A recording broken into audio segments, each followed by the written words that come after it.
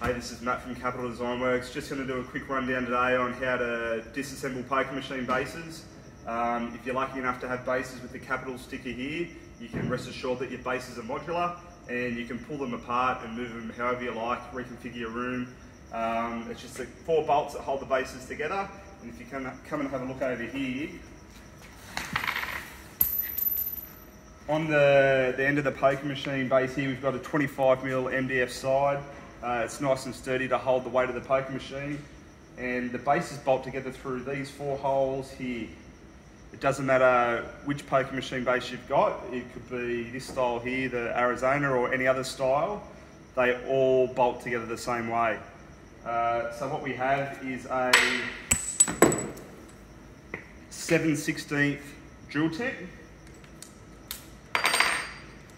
and that just goes into a drill. On the poker machine base, this base has got top faces, so the faces just pop off the base. Same on both bases. This base has also got LED lighting, the fantasy light under the footrest here, which has got these cables. So if you've got fantasy lights, you need to disconnect the lights before disconnecting the bases. So if I just reach under the base here, I've got 2 cables together. We just pull them apart and then have the leads hanging down the bottom here, so they're pulled apart. Next thing we have to do is remove the 4 bolts holding the base together. So with your 7/16 bit, you have a bolt here. There's another one here.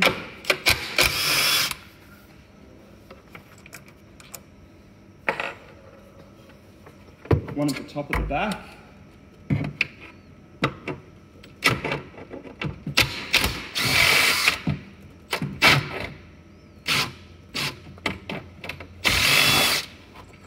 Now it's important that top one at the back goes in there because that holds the front of the base together. And another one at the top.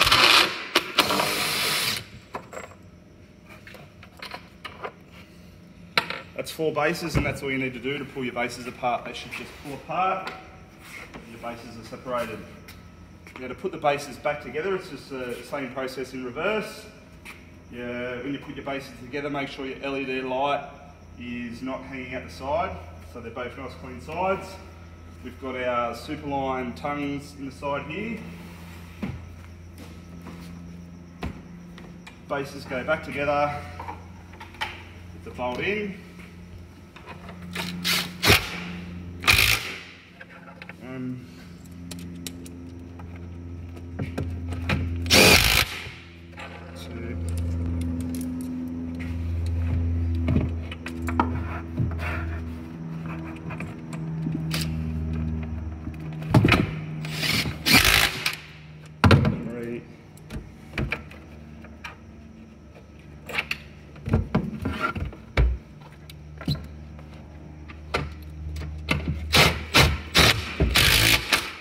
And that's the bases bolted back together. Now, if you're going to make your bases sit freestanding without being in a bank, you need to make sure that you put angle brackets on the side, because the machine's 150 kilos and they're top heavy. So if you're going to leave a base by itself, always have an angle bracket in the front and back on both sides. If you've got your bases in a full bank, it doesn't matter. They're stable enough, but if it's just one base, 600 wide, 600 deep, with a machine on top, always make sure you put a bracket on there. Thanks.